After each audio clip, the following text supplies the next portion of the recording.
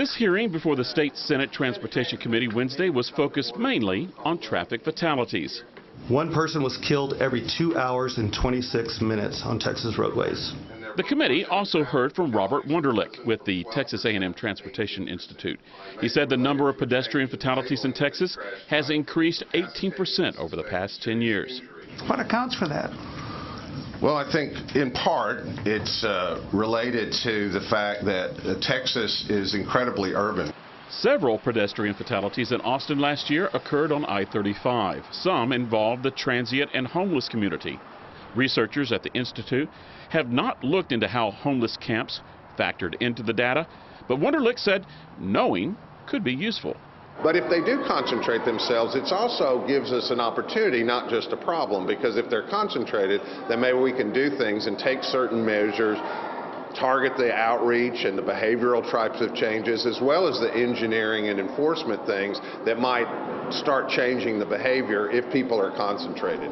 Tents and living areas started setting up last year on right-of-ways in Austin after the city council removed a ban on camping. This month, 2 separate fires broke out in the same camp located under a bridge on Highway 183. The site was cleaned out, but there is no state law preventing people from moving back in. On social media, Governor Greg Abbott stated he intends to push legislation to give TxDOT authority to enforce trespassing laws.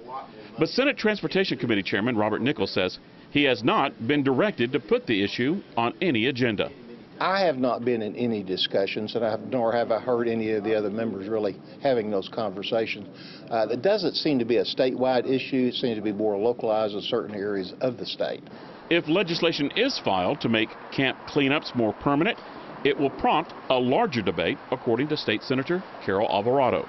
Coming in and cleaning up and removing people, that's one piece of it. But the bigger piece is having an alternative, an option for people to go to so that the homeless community can get the services that they need, whether it's mental health, drug or alcohol rehabilitation, help finding a job, or finding their family and maybe a secure home.